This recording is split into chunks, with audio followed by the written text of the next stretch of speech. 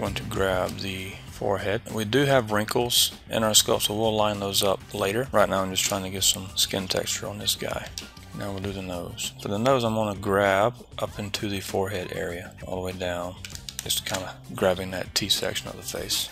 So this image is a lot larger. Get this into a rough position. Just warp it a little bit so that we can get that nostril into place. I'm going to make sure those eyebrows are somewhat lining up.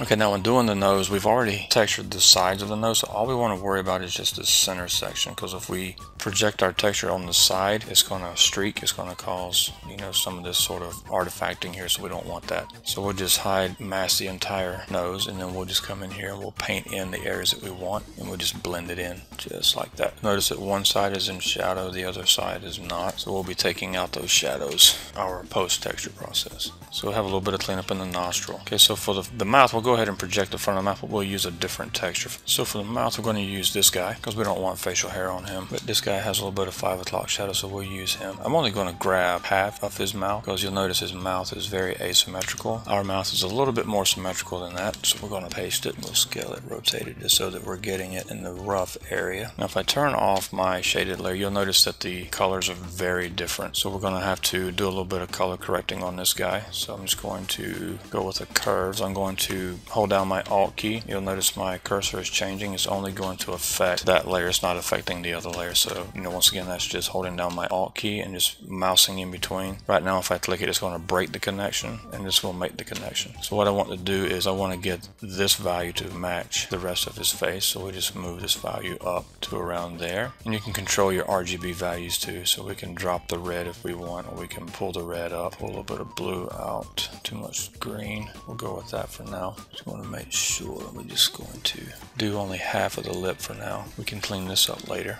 Make sure I'm on my mask. What we're going to do is just paint in where that 5 o'clock shadow should go, where those face whiskers are going to be at. Now we'll grab the chin area. For the chin, I'm going to grab the whole thing. You'll notice that I'm going to drag it above that layer, reset this one back to that layer. You'll notice that I need to apply the same settings for that, so what I can do is I can just copy this, drag it above this one. So now my skin value should be pretty close to the same. Mask that. That's what I wanted. Once again, I'm just going to soften this up a little bit. I'm going to merge these. If I have two masks, if I merge and I preserve, it's going to save the one on the bottom. I don't really care about the mask at this point. I'm going to hit apply, and it'll just create an empty layer. I'm going to duplicate it and go to edit, transform, horizontal. You just mirror this over. I can clean this up later. So our nose, we have our forehead, preserve that layer.